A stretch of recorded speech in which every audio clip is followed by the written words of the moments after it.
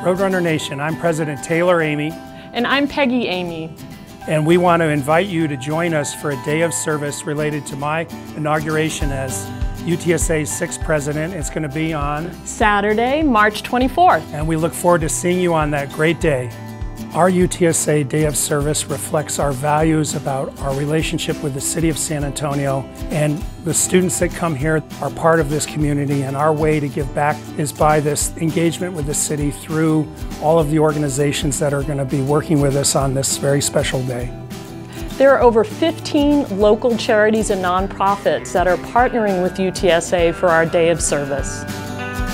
Whatever you're passionate about, we have the organization for you. If you like books, you're a reader, you can sort and organize books for the San Antonio Youth Literacy. You're great with a hammer, you can help build a house for Habitat for Humanity. If you love puppies and running as much as I do, you can staff the Guide Dogs of Texas 5K. And if you love the outdoors, you can help to beautify the grounds of the San Antonio State Hospital.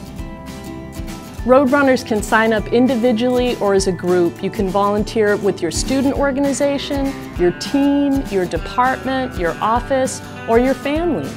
Roadrunner Nation, this is a very special day and a special opportunity to give back to the City of San Antonio. It's personally important to Peggy and to me. We are going to be participating. We can't wait to see you there.